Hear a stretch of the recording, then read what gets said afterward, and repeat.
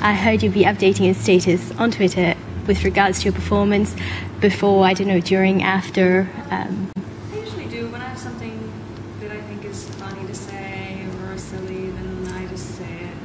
It's sort of like talking to yourself when everyone's listening. I like to send twit pics of my shoes or pieces of costumes and things like that. And could you give some advice for women who want to do burlesque show for their husband? Do you have some advice for us? Good lighting is the most important thing. I have a dimmer switch in every room in my house so that I can turn the lights down to the perfect mood. Yeah, it's very important.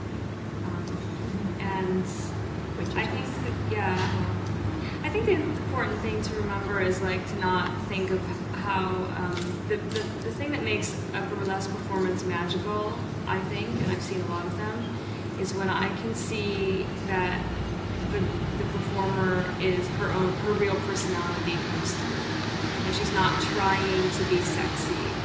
And so I think the important thing is not to think about what sexy is, but think about what makes you feel sexy and really get into that. It's not about like, oh, I have to use this music, I have to have a feather boa, I have to wear red lipstick, because you don't have to do any of those things to perform a good striptease. You just have to know yourself and remember that you're at your sexiest when you're having a good time and you're happy and